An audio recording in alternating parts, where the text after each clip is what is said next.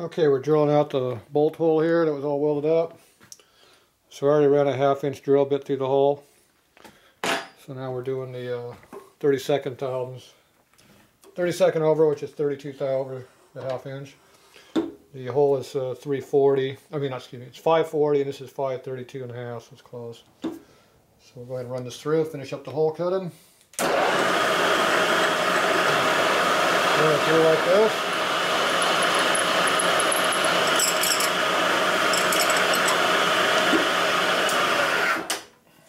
So gets that done. We'll do a setup out right here.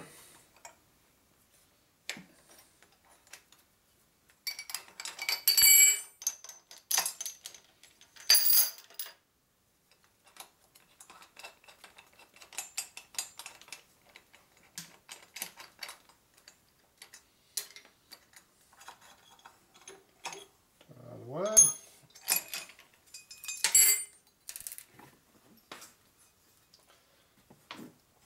Okay, so now you can see the hole right now we got in there now. So I'm going to do just a light deburring on this here. Back that up a little bit. Okay, we can see what I'm doing a little bit. So right now we got a little bit of a burr right here, so we're going to cut that off.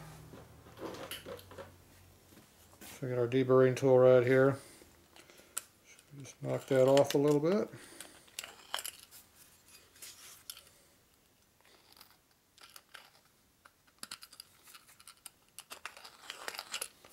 There you go.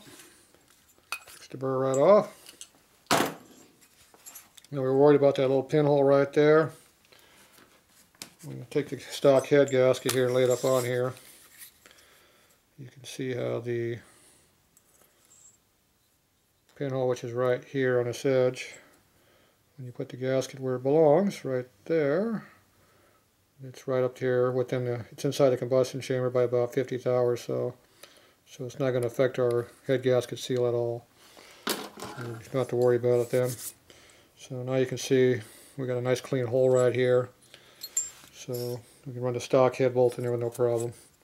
So now all you're going to do, I just want to lightly clean the surface up here. We have a little bit of, cutting surface mark in here, which I like to run, pretty smooth finishes on my stuff. I've already previously sanded this side because the head was kind of warped before. So now we just come over here to our handy dandy surface table over here, which is a piece of high quality sandpaper on top of our drill press table. So all you give is just a few swipes here. This is, I think, is what, I forget the grit on this thing. 220, there it is right there. This is 120 grit, which is fairly aggressive. That's fine. So you just give it a few swipes here. Change the head angle when you do it each time.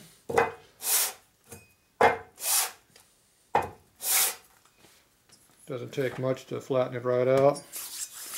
You can see the nice even crosshatch pattern in there from the sanding. So you know the head's dead flat. So that just takes the high spot off the machine mark, so it gives you a nice plateaued finish for the head gasket to bite into. Yeah, you got a relatively smooth surface on top to work with. I'll hit this side here just again real quick. Make sure it's no burrs on that. So you can see the marks that leaves when you do that.